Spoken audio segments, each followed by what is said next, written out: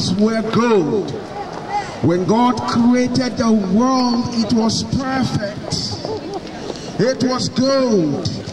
God looked at his creation and said, all things are good.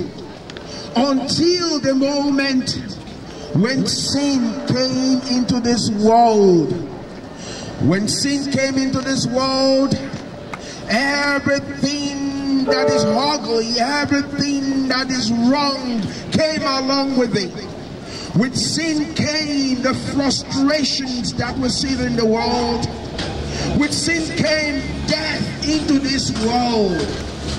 With sin came the evil that we see, the wars, the hunger, the bitterness, the rivalry that has brought the world into where it is today.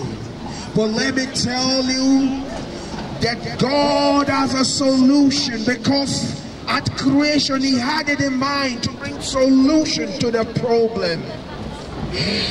And that is what this whole gospel is all about. Bible declares that because of sin we are all guilty. Each and every one of us, not a single person is righteous in the sight of God. Every one of us, we are guilty. Each man has gone his own way, the Bible declares. Some have gone the ways of evil, hatred. We have war, we have bitterness, we have unforgiveness. We have perversion and sexual immorality. And it is a power that holds all men in bondage.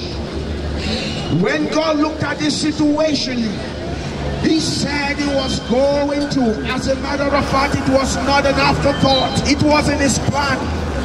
Bible declares that Jesus came into this world because we are all guilty and on our way to hell. Let me tell you, my friends, heaven and hell are real places. But the very reason Jesus came into this world to save each and every one of us from going to that place called hell. You're right about hell. Hell is so real. But Jesus came. There is the story in the Bible of the person that in this Bible context Jesus was talking about. There was a father who had great love in his heart. And there was a son that represents the whole human race, each and every one of us. The prodigal world, the prodigal people. Each and every one of us going to their own different way. This son had everything that was good until the moment he said to his father, give me that which belongs to me. And the interesting thing that I cannot understand was the father permitted him to have everything. He took everything that belongs to him and went into a far country and lived a riotous life, the Bible tells us. And my friend, each and every one of us are represented in that son. We have gone our own ways and squandered everything that God has given us. The talent God has given us, we have used for riotous living. The body he gave us, we have used for sexual immoralities and perversions. The tongue he gave to you and I, we've used for slander and gossips. The money we gave to you, you use in gambling and using for all wrong things. Everything that you see in this world, including every faculties of yours, that brain, he gave it to you to be used for his purpose. But what do we need? Those eyes that you have, God gave it to you, but what do you use it for? On pornographic movies? Yes. Oh, he gave you those bodies for his own glory. But we have all gone astray. The Bible says everything that belongs to the father, that son went and squandered it on riotous living. Each and every one of us, we have squandered everything that belongs to God for our own evil ways. But the Bible says there came a time when this son began to be in need. There came a time when he came to his senses and saw how poor he was. He saw his wretchedness. Oh, we plead with God that you will see today your wretched condition. You know there are many who think everything is okay with them. You tell them, come to the Lord Jesus. They say, no, I'm okay. You are not okay, my friend. You are not okay, because at this moment you are on your way to hell. Without God in your life, you are walking to hell, even this moment. But listen, let me tell you, the reason why Jesus came into this world is because he has no pleasure in the death of any sinner. He has no pleasure in the death of anybody. Think about it. What would God gain in you going to hell? He has no pleasure in seeing any soul wasted. How many of you who are fathers and mothers, no matter how bad your child is, will want them to go to prison? You will do everything in your power to stop them from going to that prison. You don't want them to spend their life in jail. My friend, God has an even far greater love for each and every one of you. Though this very moment you are living in sin, though this very moment you are living in adultery and fornication, though this very moment the very tongue is given you, you're using for gossip and slander and hatred, the very heart he has given to us that should be his temple. That is where the devil sits.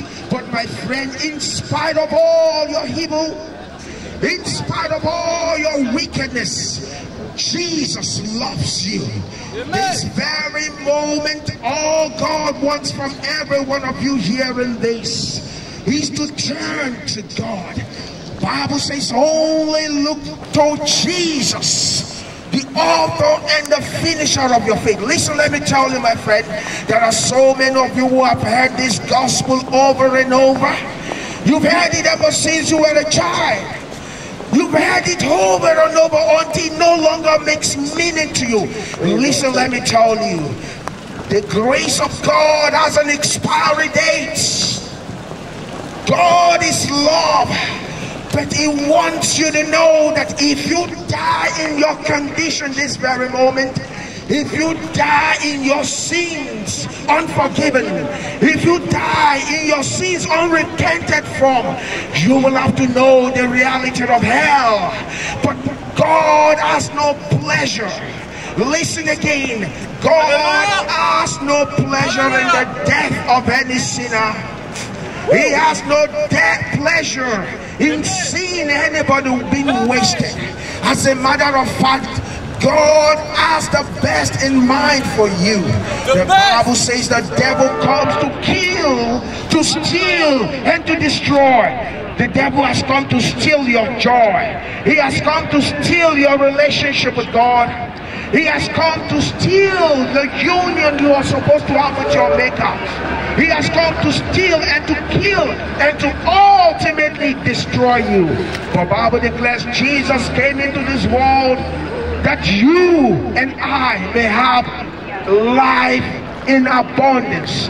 Life in abundance. Abundant life. Listen, let me tell you, God's purpose for you and I is abundant life. What does it mean to have abundant life? It's a life of vital union with God.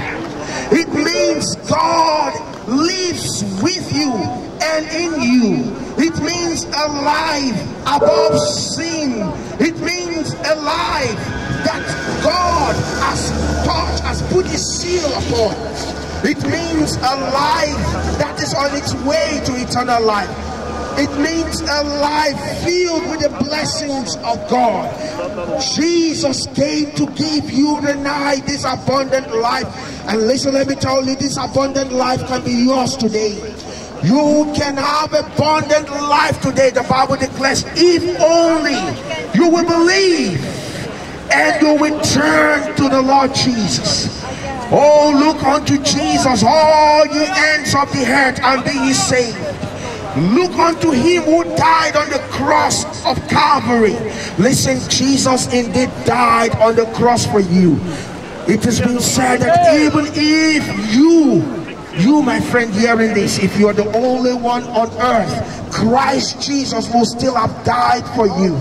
Jesus died on that cross, and he wants you to see him with those two hands nailed, with those 2 feet nailed to the cross for your sins, for my sins.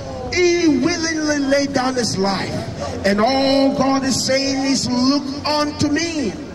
Listen, let me tell you, there is a strong connection between you looking and you being saved.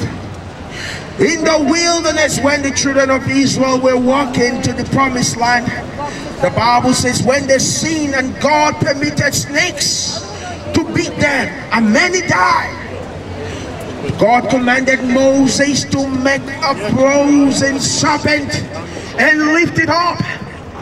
And as many that looked to that serpent were healed. Listen, let me tell you, Jesus indeed said, he said, just as Moses lifted up the serpent in the wilderness, even so shall the Son of Man be lifted up. And as many who will look to Jesus on that cross will be saved. I want to plead with you, wherever you may be walking on the street, only look to Jesus. Look unto the Lord Jesus Christ. There is salvation in no other name. There is salvation in no other